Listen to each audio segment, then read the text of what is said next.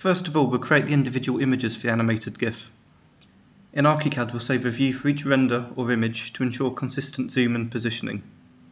In this example, where we're working with an existing building, we'll save each view with a different renovation filter to show each stage of the project.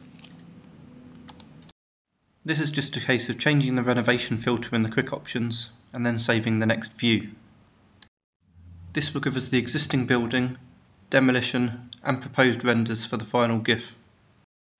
In this case, although I'm saving a separate view for each render, we could just use a single view to retain the position and zoom and then set up the renovation filter prior to each separate render. Once we've got our views set up, we're ready to export the individual images for use in the GIF. In this particular case, I'm going to create a render for each image. I'm just going to use a predefined CineRender scene to create each image. In this example, I'm just going to render the first view, however this will need to be repeated for each view within the project.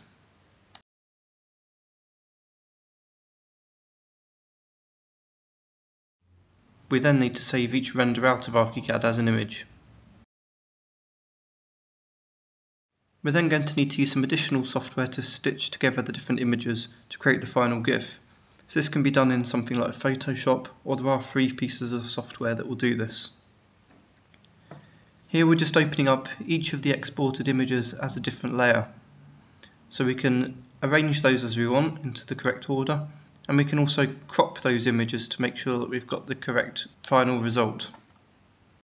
Now it's just a case of exporting the image as a GIF file, and when we export the image, make sure that we tick the Animate option. And here is the final result.